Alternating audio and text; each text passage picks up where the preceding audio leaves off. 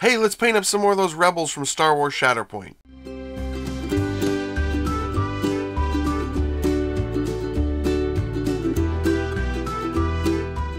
Hello and welcome to another episode of Blastercaded Painting. Today we're going to be painting Zeb Orrelios and Ezra Bridger from Star Wars Shatterpoint by Atomic Mass Games.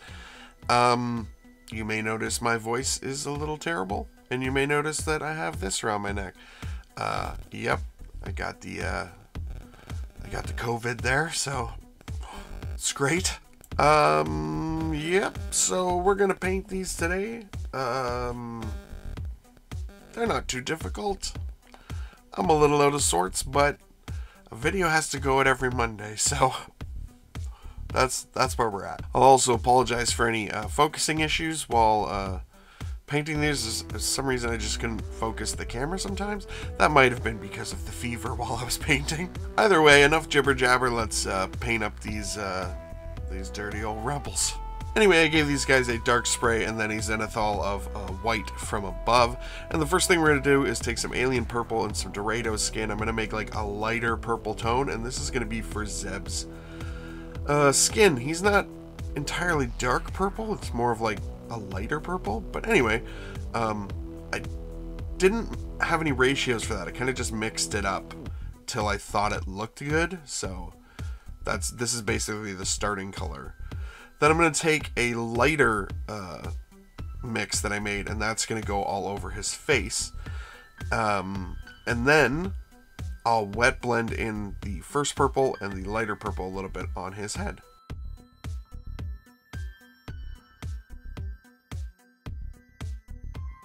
Next, I'm going to take some lava orange, and I'm going to darken it down with some oak brown.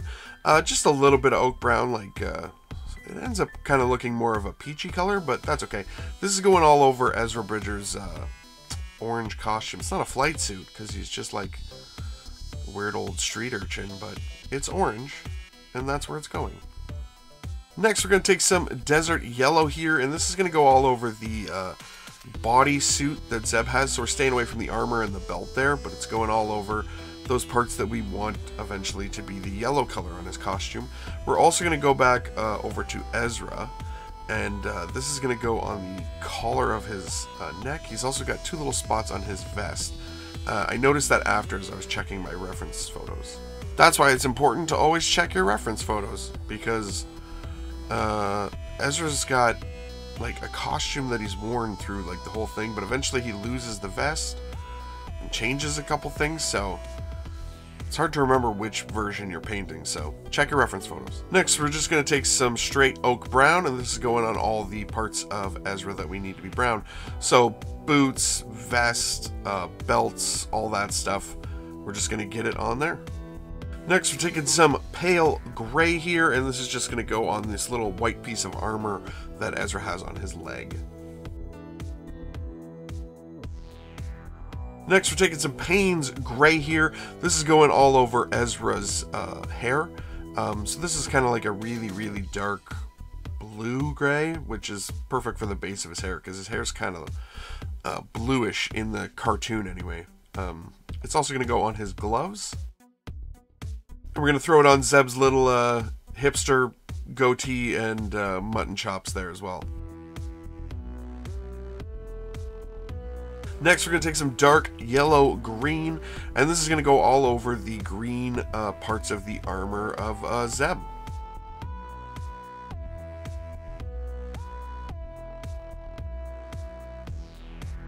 You may notice that there's some parts that I show being painted, and then the next scene they're not painted. It's because I got things a little out of order, so I just put it in order that makes sense. So, yep. Next, we're going to take some yellow ochre, and we're going to darken it down with some earth here. And this is going to be the skin tone for Ezra. So we just want to put that on his face, his neck, and also his hobo tramp fingerless glove tips there. Next, we're taking some desert yellow, and we're going to brighten it up with some demonic yellow. And this is going to be the first layer up on any of the yellow that we did. So it's going to go on the collar of Ezra, and then obviously all over the desert yellow we did on Zeb. And we want to stay away from our base color, which was the desert yellow, leave that in the recesses, and just slowly bring up that new sort of a mustardy mix that we have. His costume isn't just like a straight bright yellow. So then we're going to add in a little bit more of the yellow and bring up another layer up. So again, this is still not like a pure yellow. It's still very much like a Dwight's shirt from The Office mustard yellow. So we're just bringing up our colors, and I don't know why, but this yellow mix ends up looking really good. And we want to make sure we also do the same again over on Ezra.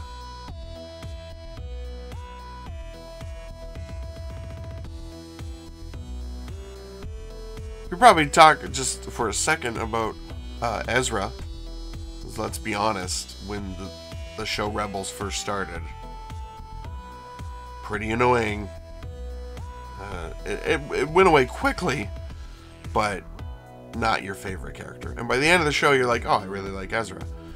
That seems to be one of Filoni's things on cartoon shows, because in the Clone Wars, when Ahsoka came out, nope, not a fan. And by the end of it, she's the main character and probably the best part of the show. I wouldn't say Ezra's the best part of Rebels, but he definitely grows on you. We're going to take our lava orange and oak brown, so we're adding in a little bit more lava orange this time to do our first layer up on his orange costume, jumpsuit. I don't know what it's called. Overalls. And yeah, we're doing the same thing we just did with that yellow color, and we're just staying away from the recesses and bringing it all up. And we're going to then just transition over to just a straight lava orange. So now we've taken our brown out and we're doing our last layer up of all that orange. And we're just hitting the raised areas and staying away from the colors that we've already done. And yeah, just bringing it all up.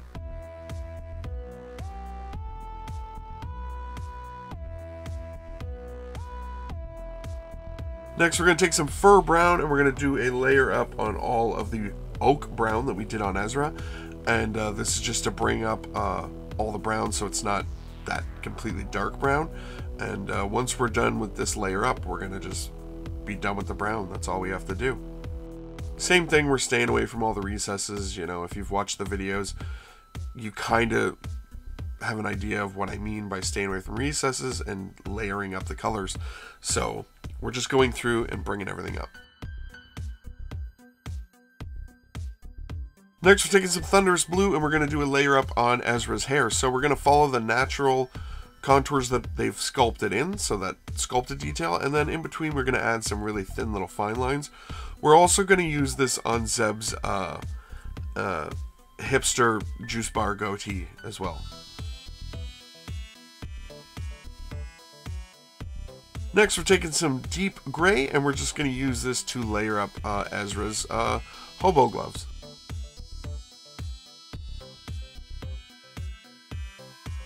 Then we're going to take some matte white here, and I'm going to use this just to layer up that gray on that little armor piece that we did.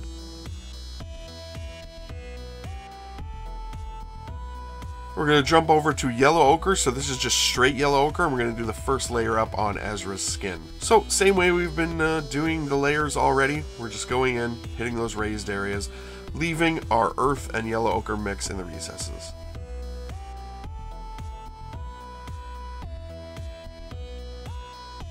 We're going to add a little Dorado skin into our yellow ochre and do a final layer up on all of Ezra's skin there.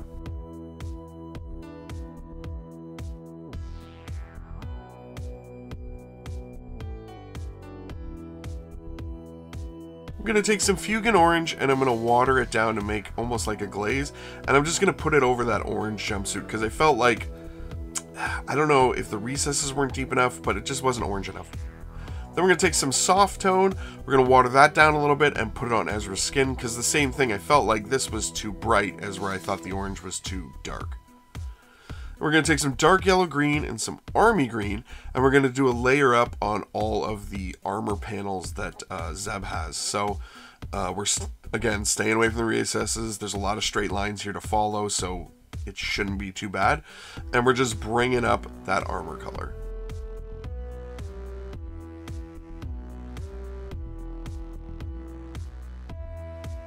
Now we're taking our alien purple and Dorado skin again, and we're doing an even lighter mix for the face, So that'll be our first layer up of all his facial features.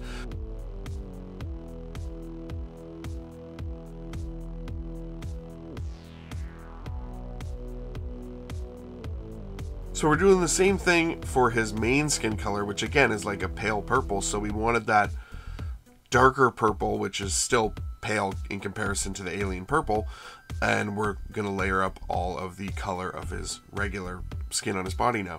So it's the same thing we've been doing, and we're just bringing it all up, and this ends up working really well. It's nice, like I said, to mix your own color sometimes.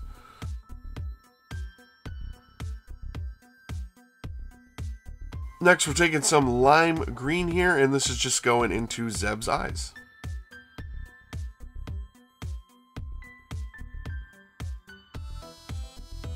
Then we're going to take some deep gray, and we're just going to dot in some small, tiny little pupils for Zeb. Just take your time and be careful. If you make a mistake, grab that lime green and just go over it.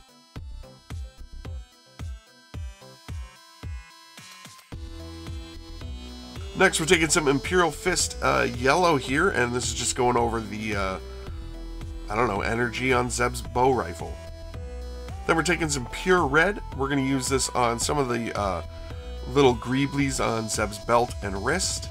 We're also going to use this on the white armor that Ezra has. He's got some little spots there that also have a little bit of red. Next, we're going to take some gunmetal, and this is just going to go on Ezra's lightsaber blaster weird thing handle that he makes. We're going to use ice yellow as a dry brush on that energy real quick on Zeb.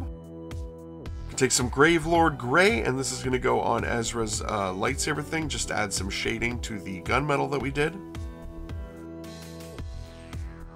We're going to take some Ancient Stone, and we're going to use this to color in the symbol on the back of Ezra's vest. Once that is done, do the bases, which I've already done here, and these guys are all finished up.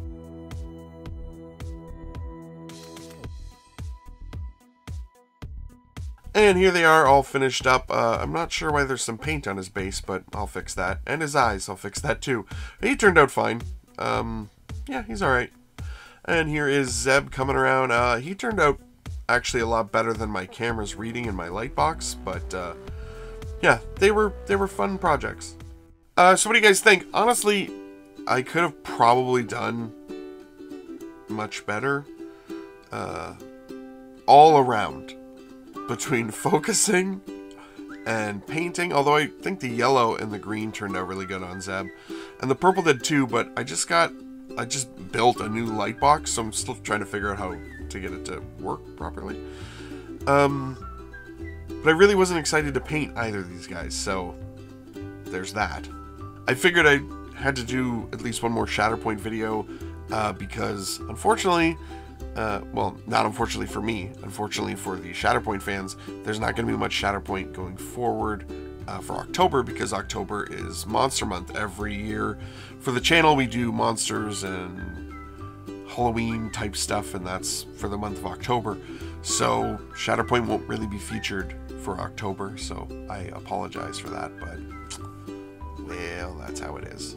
Plus, there's nothing really coming out that I want to paint until the Bounty Hunters come out, because I want to do a video for each one, because they're my favorite. And we want to thank our Patreons, Charming Grenade and Richie Fender. Thanks for supporting the channel so much, you guys. Either way, guys, thank you so much for watching. If you want to support the channel, the Patreon link is in the description below. Please like, share, comment, subscribe, all the YouTube stuff, and you guys have a great day.